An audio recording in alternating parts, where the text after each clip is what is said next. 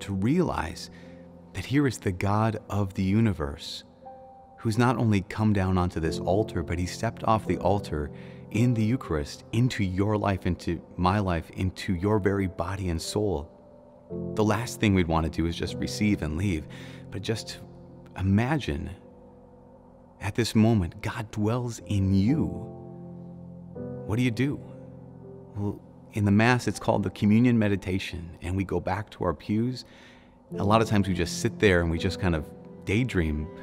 But what could you do to know that here is this God who loves you and realizes that you are not only worth dying for way back when, but you're worth dying for right now?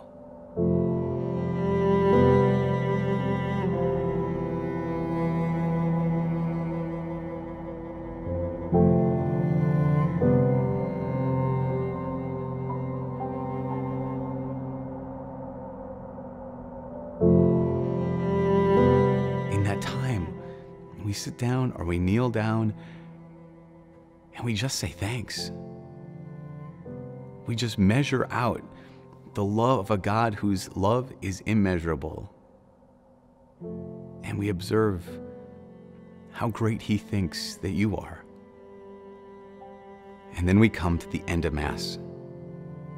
And we've been formed by his word, where we've offered up everything to the Father, including his Son, where God has offered everything back to us, including his Son.